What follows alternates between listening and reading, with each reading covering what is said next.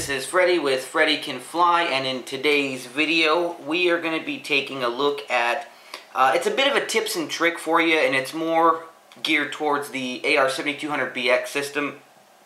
However, if you're running into these issues, just note that it might apply in other flybarless systems as well.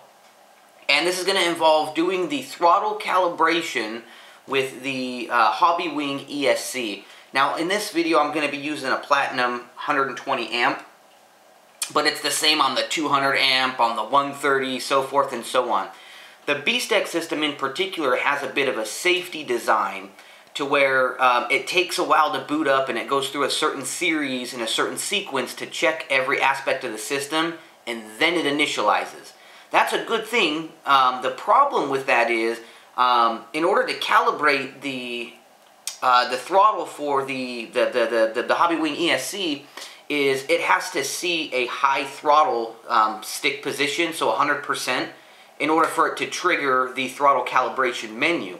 The communication between the two causes a conflict, and you can't enter the menu.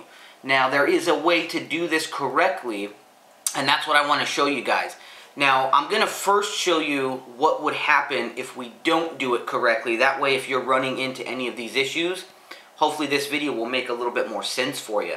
Now, a couple of things we're going to need, okay? You're going to, of course, want a machine that's ready to do these tests. Shouldn't say that, it's pretty obvious.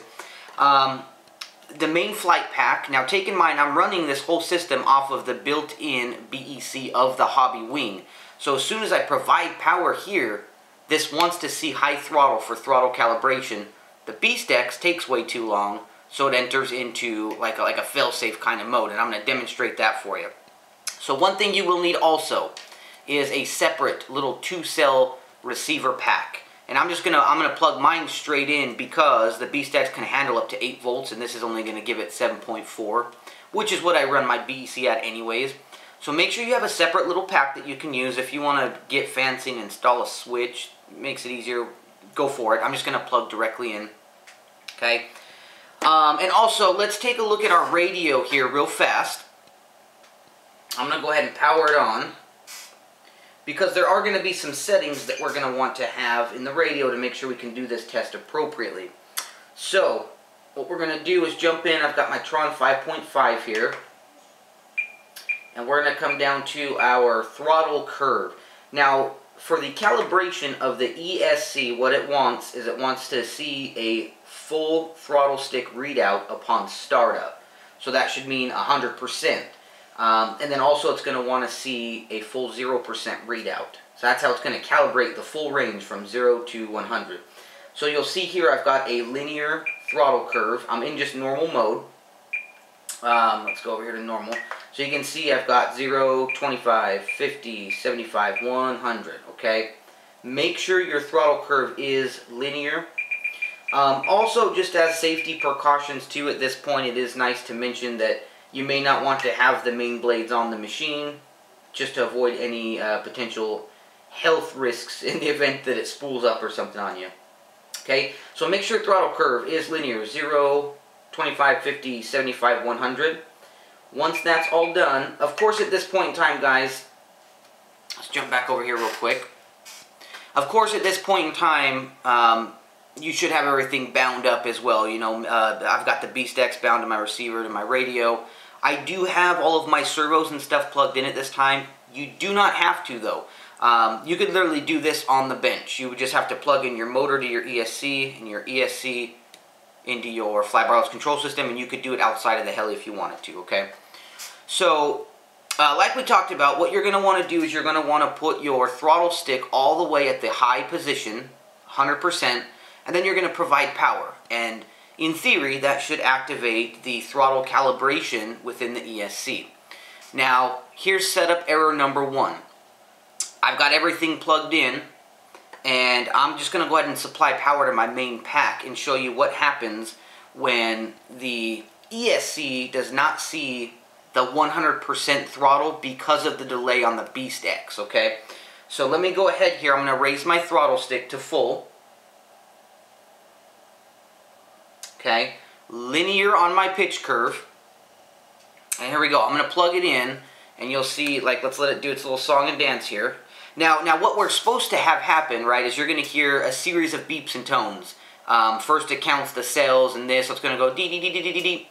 But what we're looking for is a short 3-second pause, and then the motor's going to go beep, beep. As soon as you hear the 2 beeps, you're supposed to lower down to 0 on your throttle. It's going to do a beep, beep, beep, and that tells you that the throttle channel is calibrated.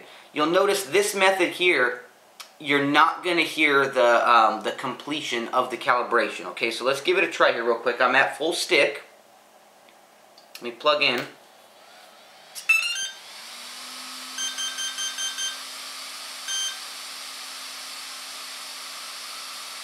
And it never entered in. We didn't hear the beep, beep. So what would happen at this point is my ESC didn't even enter into calibration, and my BSTEC isn't. Oh, now it's initialized. Okay, so now the BSTEC system's ready. So you can see the delay there between the two. So if I now lower my throttle stick all the way down, you'll notice that the machine will now want to spool up if I give it some throttle, right? Well, that's not necessarily a bad thing, right? We know everything's working. However, the problem is it's not a calibrated throttle output. So we have no idea. If I go out and fly this right now, yeah, it might fly, but I'm not going to be getting the desired RPM. The governor's not going to be working correctly, and I might not even get close to 100%. Or at the same time, it might think my 100% is 50%. I mean, I don't necessarily know all the science behind it, but we know that that's not correct. Okay. So that's number one, okay, with this system and the delay that it has. If we plug our main power pack in and go through the BEC, it will not enter throttle calibration, okay? So, what do we do from there? Well, the next step would be is we can provide power and power up the BSTECs first. Once it's fully initialized and receiving the proper throttle signals from my radio, I can then provide power to the ESC, and it'll sense that full throttle. And a lot of people make this mistake right here, and I'm going to show you what happens. So I'm going to go ahead and just plug in a 2-cell 7.4 pack into my system, and I'm going to power it up first. Okay, so let me go ahead and plug that in, and I'm going to show you what happens when we do this. Is the second wrong way to do this. Okay, I just want to show you guys. So let me go ahead and plug this in. Now you'll notice it's going to power up my BSTECs. And now we just have this annoying beeping sound, right? But let's wait for the BSTECs to fully run its cycle here. Okay. So I'm getting a steady boop beep, boop beep, right? Now if I try to go with full throttle stick, and I'm going to plug in my main pack now. Let's just see what happens. The beeping actually just gets louder, but let's give it a try. See that? Nothing. So right now it's in another error mode. And what that is, let me go ahead and unplug here. What's happening right there is I have the BEC and everything activated because all I did was route my wires from here and plug them all straight into here. So in theory, again, I'm providing power to the BSTEC system, and through the BSTEC system, it's still, you'll notice the fan turns on and everything over here. I'm still providing power to the ESC, and since the ESC recognizes no throttle signal at that point, it's going into that, you know, beep beep, beep beep. It's a little bit of a different sound than we've heard before, so that's also the second wrong way to do it. Now let's talk about the right way to solve this problem. And this was always a headache for me, guys, in the younger years of the Beast system. And it took me so long to figure this out. And I know a lot of you probably know about this, but for those of you who don't, or you're on YouTube right now searching around, how the heck do I pair my HobbyWing with my BSTECs? Boom, you're in the right place. Okay, so here's what we're going to do. Is I'm going to go ahead and unplug both the double redundancy cable. Let's get rid of that for a second. That's just the red and black one. And then I'm going to unplug the ESC. That's going to be the red, black, and white. Now what I want to do here is I want to disable the BEC coming from the ESC. All I want is signal, because I'm going to power that up here with the main pack. So all we need to do, it's really easy, let me see if I can almost even get a little bit of a zoom here for you, is we just need to remove the red cable from the signal lead. That's going to be the black, red, and white. And all you guys got to do is just, I take a little X-Acto knife, very carefully mind you, and all you got to really do is it's got those little tabs on there. Just lift up the tab ever so gently, and then just kind of pull the red cable out, okay? You can leave the black in, you can leave the white in. See if we can get this out for you here on camera. Not be taking up too much of your time here. There we go. Oh, there we go. Alright. Just be careful with it, guys. You don't want to cause any damage, of course. But so you can see here, it wants to come out. There we go. Okay, so you can see here that I have removed just the red pin. So I still have white and black. So basically ground and signal, right? That's still going to go, and it's going to get plugged back in. Okay, so let me plug that back into the machine. I'm going to leave the double redundancy cable out for right now, or the secondary BEC. I'm just going to do the white signal and the black ground. I'm going to plug it right back into throttle. And this is another thing, guys. I highly recommend doing this on the bench before you make everything clean and pretty, because if you forget and you don't have all your stuff easily accessible like mine is, on this heli, I mean it's different on every build, but on this one I can just unplug and plug back in. Sometimes I have this turned around this way and it's a pain in the butt to get out, so I recommend doing this at the very beginning of everything so you don't forget later on. But anyways, red cable's unplugged. Make sure it's safe and away from any exposure of touching or colliding with anything else, so we don't cause any like short circuits or anything like that.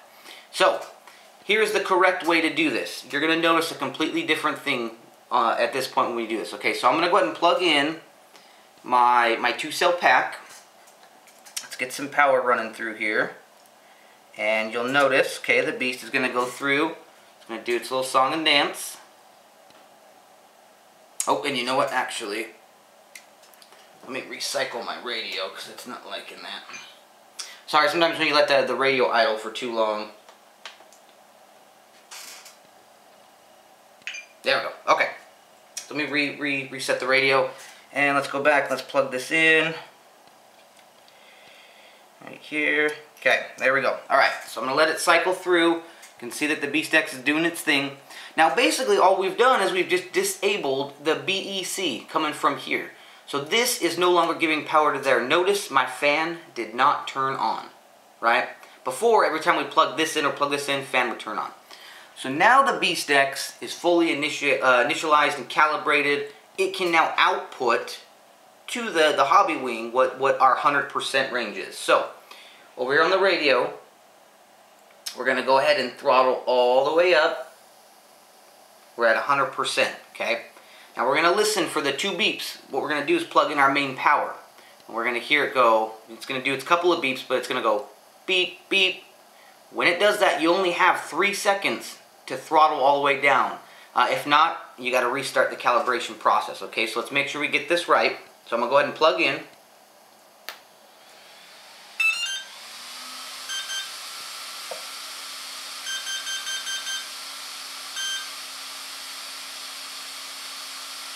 Boom. There it is.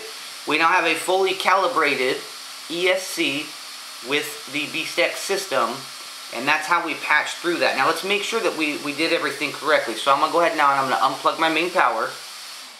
Okay. Let's get rid of our receiver pack. We no longer need this. We only need it for a second. So if you guys are big BeastX users, just make sure you keep that little 2-cell pack around here and there. Let's disconnect right here, and let's go ahead and reinstall the BEC lead, or the power lead, if you will, back into our connector. Make sure it's seated in there too. What I usually do is I'll repress that tab down as hard as I can with my fingernail or whatever. Okay, and then let's get throttle plugged back in. Boom. Now I'll go ahead and replug in my double redundancy cable as well. And everything's in, safe and secure. Now, let's test and see how the throttle signal feels, or the throttle response, if you will, when we just plug in the main battery pack.